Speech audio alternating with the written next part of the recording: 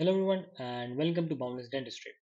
In this video, we'll talk about some of the basic things that we should know when we are creating or constructing any sort of dental prosthesis and prosthodontics, which are the anatomical landmarks in maxilla, because we have to know where each landmark is present so that we can build a prosthesis which is accurately placed inside the mouth without hurting any oral tissues and being of any discomfort for the patient. So in this video, we'll talk about the anatomical landmarks in maxilla. So let's get started.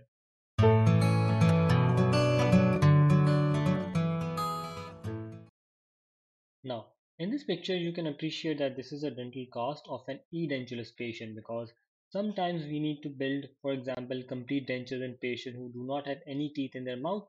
So what we do is that firstly we take an impression of the patient's ridge and then we make a cast. So on this cast, there are some important landmarks that we have to know now. Why do we have to know these landmarks? Because when we know these landmarks, we can build an intraoral prosthesis which is in harmony with the other intraoral structures. For example, buccal mucosa, tongue, and one or two teeth, depending on whether they are present in the patient's mouth or not. Other than that, an important thing that we should keep in mind is that we shouldn't only replace the teeth which are present in the oral cavity, but we should also preserve the surrounding tissues around the teeth, like cheek and tongue, palate, and floor of the mouth. So we have to preserve these structures because so that they can provide adequate support to the prosthesis. Now, it is very vital for a dentist to know the anatomical landmarks in maxilla as well as in mandible so that an desirable and comforting prosthesis can be built for the patient. And when we preserve the tissues around the teeth, it helps us obtain an optimum support from the supporting tissue so that we can build a prosthesis which can be accurately fit in the patient's mouth, so that the prosthesis as well as the tissue, they're harmonious with each other, and therefore we achieve and build a prosthesis which is beneficial for the patient. Now, when we talk about anatomical landmarks, whether this is maxilla or mandible, we mainly categorize them into three categories. Firstly, the stress bearing areas, which are also called as supporting structures, although they are basically the same thing. Other than that, we have relief areas and then we have limiting areas. So in this video, we'll talk about these three categories basing on maxilla. So in the maxillary arch, we can divide it into two parts. We can divide it firstly into stress bearing areas, which mainly consist of tuberosity, we have palate and palatal raphe, which are called as primary stress bearing areas as well. The secondary stress bearing areas, we can have ruga and alveolar ridge. Now, second category is relief areas, which are palatal torus, median palatal raphe, and Phobia Platine. So we'll talk about each of these features in detail now. Now let's firstly talk about maxillary stress bearing areas. Now these areas bear the maximum force and provide the maximum support for the intraoral prosthesis that we will build. Now we can divide the stress bearing areas into two parts. Firstly is the primary stress bearing area, which bears the maximum force, and in maxilla they are mainly maxillary tuberosities and hard palate. For secondary stress bearing areas, which provide some support to the prosthesis, which is mainly alveolar ridges and rugae. Now, let's first talk about maxillary tuberosity. Now, in this clinical picture, you can appreciate that this is an edentulous ridge of a patient showing maxilla. You can appreciate that these round circle areas just posterior to the maxillary third molar, we have these bony projections which are called as maxillary tuberosity. Now, these are the primary stress bearing areas and they are present just distal to the alveolar ridge, as you can appreciate in this clinical picture as well. Now, it is important to know the significance of maxillary tuberosity. These tuberosities are present just posterior to the last teeth, and when we are building a denture, teeth should not be placed over the maxillary tuberosity because this will lead to not being able to close the mouth. So when you place teeth directly over the tuberosity, patient will not be able to close their mouth. So this is an important thing we should keep in mind now. Another clinical significance is that sometimes in patients, these tuberosities can be hypertrophied and they can grow excessively. So Before constructing an prosthesis, surgical reduction of maxillary tuberosity is sometimes required, and the main purpose of maxillary tuberosity is because it's the primary stress bearing area. It provides maximum retention and support to create an optimum intraoral prosthesis. Now, the second stress bearing area, the primary stress bearing area in maxilla is called as hard palate. As you can see in this diagrammatic picture, we have hard palate, and just posterior to hard palate, then we have soft palate. So, the second primary stress bearing area in maxilla is hard palate. Now, hard palate normally forms when the palatine shelves they basically approximate towards each other and they form the mid palatal suture. So, that is where the suture is present now. The hard palate basically forms the basal seat area where the denture's base seats and provides the primary support for the intraoral prosthesis. Now, after talking about the primary stress bearing area of the maxilla, let's talk about secondary stress bearing area of maxilla. As you can see in this clinical picture, you can see that this is an edentulous maxilla of a patient which is showing the alveolar ridge. So, the alveolar ridge is the secondary stress bearing area. Now, mainly we have alveolar process which holds the teeth when they are present in the oral cavity, and they are teeth depending structure. So, when teeth are lost from the oral cavity, the alveolar process, as you can see, it dissolves and leaves a remnant. So these remnants basically form the alveolar ridge. Now, the alveolar ridge, whether it's mandible or maxilla, it undergoes variable resorption.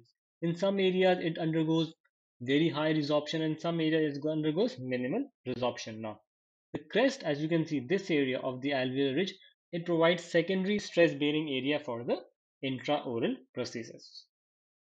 Now, the second secondary stress bearing area for the maxilla is the palatal rugae. As you can appreciate that these horizontal swellings which you can appreciate just posterior to the maxillary central incisor, these are the secondary stress bearing area. Now, these are dense connective tissue projections as you can see on this hard palate in the dental cavity of the patient.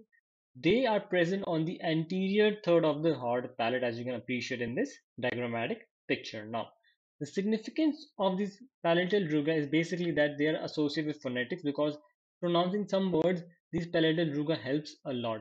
It also increases the surface area for the retention of denture so that we can have a good retention, which is the most one of the most important feature for a intraoral prosthesis. And basically, it helps to stabilize the denture foundation. So this is all about maxillary stress bearing area. We have talked about primary and secondary.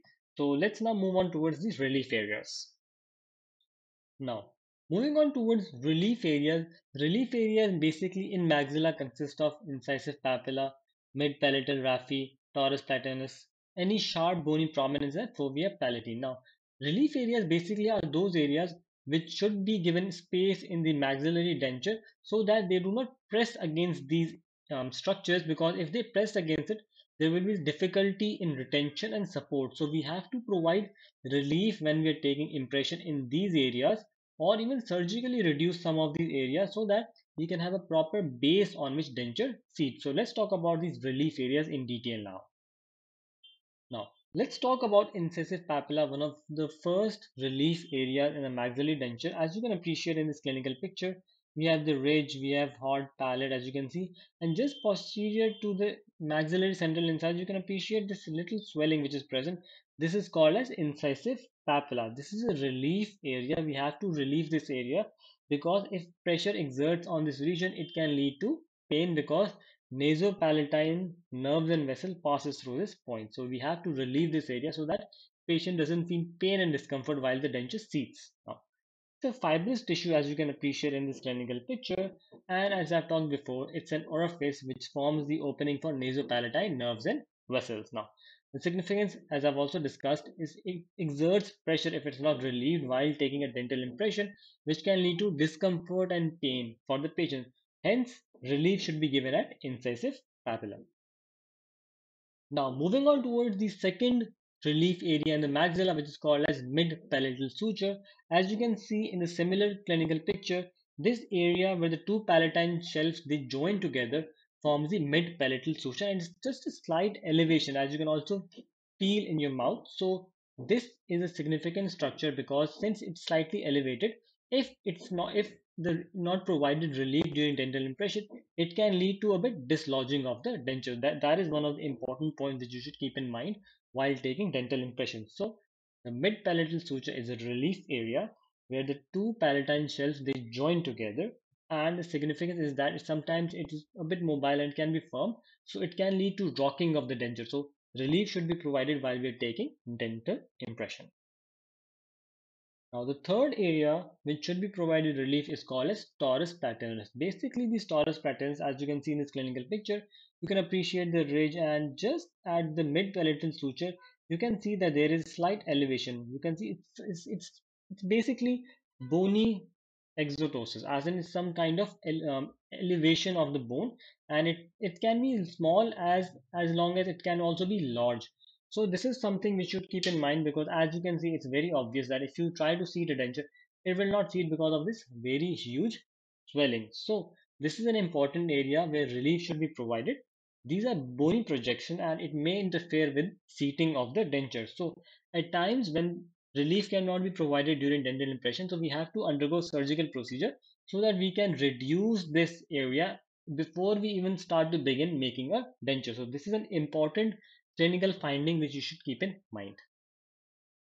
Another area which sometimes, and you should keep in mind because this is something which isn't easily appreciated while we are taking dental impression, is the Phobia Platine. As you can see in this cast as well as in clinical picture, there are two openings just posterior.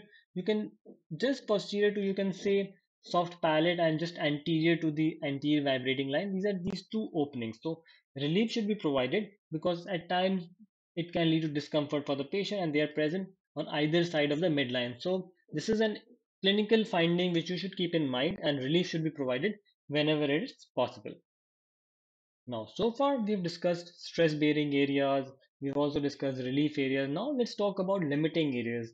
Limiting areas basically they form the limits as to how far the dental prosthesis should extend. It consists of labial frenum, labial vestibule, buccal frenum, buccal vestibule, posterior palatal seal, anterior vibrating line, and posterior vibrating line. So let's talk about them one by one in detail.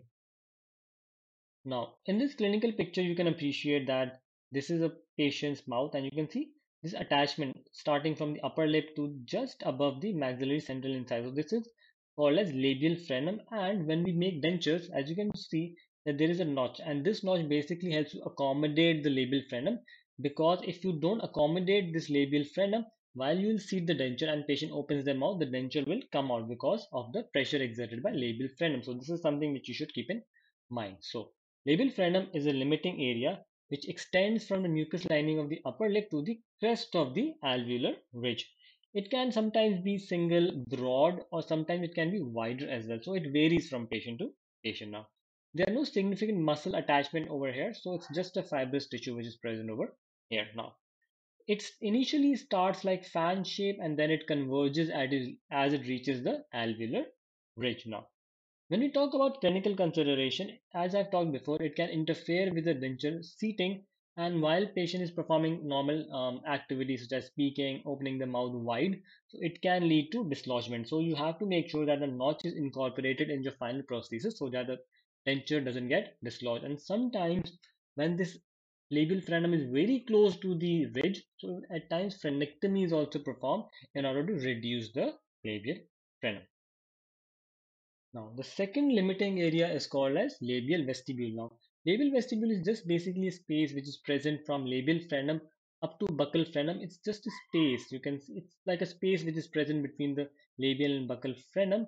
This is called as labial vestibule. You can also call it as labial sulcus. So it's a limiting area which basically incorporates the labial flange of the denture. So it extends on the either side of labial frenum, and the labial vestibule basically reflects the height of labial flange of the denture as to how far below it should go below the alveolar ridge. Now, if we talk about clinical consideration, we have to take a good impression so that we can effectively record the height of vestibule so that we can establish a good height of labial flange of the denture. So this is something we should keep in mind while we're taking dental impressions.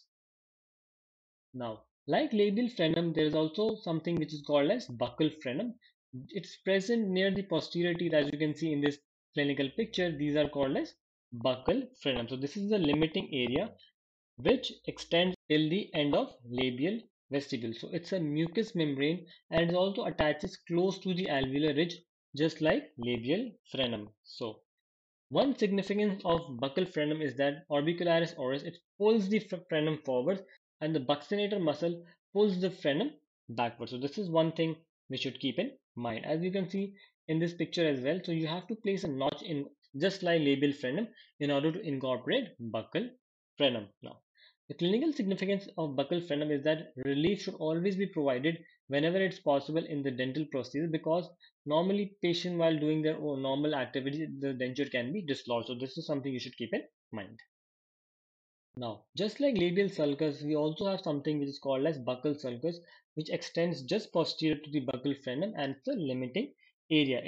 It's bounded anteriorly by buccal frenum, laterally we have buccal mucosa, and medially we have this alveolar ridge. Now, buccal vestibule varies in size because as buccinator muscle acting, so it can be either deep and sometimes shallow as well. Now, when we are taking dental impression, we have to make sure to record the buccal vestibule properly so that that determines the proper height of buccal flange of denture. And we do that by asking the patient to open their mouth just half, not completely closed, half closed in order to record the height of buccal vestibule properly.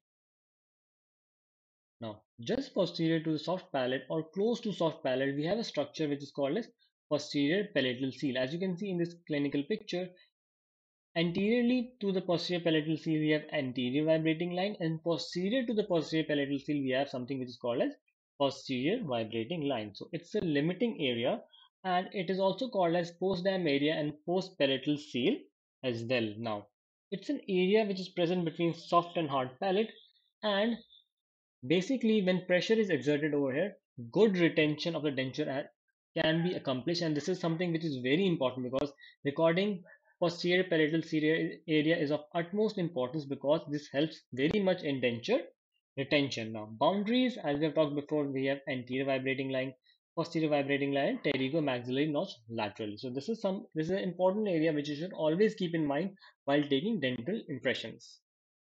Now, like we have talked before, we have anterior vibrating line as well. As you can see in this clinical picture, it's a limiting area and it is bow shaped. As you can see in this clinical picture, it's an imaginary line present just close to hard palate, and it is located by Valsalva maneuver, where we ask the patient that the both nostrils should be held firmly and the patient blows through their nose. So when this happens, this area is slightly elevated and this helps us recognize that this is anterior vibrating line. Another way is when we ask the patient to produce the R sound, so that also helps to delineate where this anterior vibrating line is present. Now, the last structure, the limiting structure that we'll discuss is the posterior vibrating line, which is a limiting area and imaginary line at the junction of tensor villi palatini and muscular portion of soft palate, which is disc. So this is where the posterior vibrating line is present, and it's also similarly located when patient says the word ah. So that is where it can be located. Now, the significance is that denture should not be extended posterior to posterior vibrating line, because if it does, it can lead to gag reflex. It can also lead to food accumulation just beneath the denture. So it should never extend beyond posterior vibrating line. It should be present just at or a little bit ahead the posterior vibrating line, because this will lead to decrease in gag reflex, decreased food accumulation, and lastly, excellent retention when properly achieved through dental impression. So this is something we should always keep in mind. So in this video, we talked about in detail everything that is related to anatomical landmarks of maxilla. We started off by talking stress bearing areas, then we talked about the relief areas, then we talked about limiting areas. So this is all something we should always keep in mind while studying landmarks in prosthodontics, because this will help you achieve a prosthesis which is in good retention, support, and stabilize as well. So I hope this video was useful for you, and if you like this video, please like, share, subscribe, and press the bell icon. Thank you for watching this video. See you next time.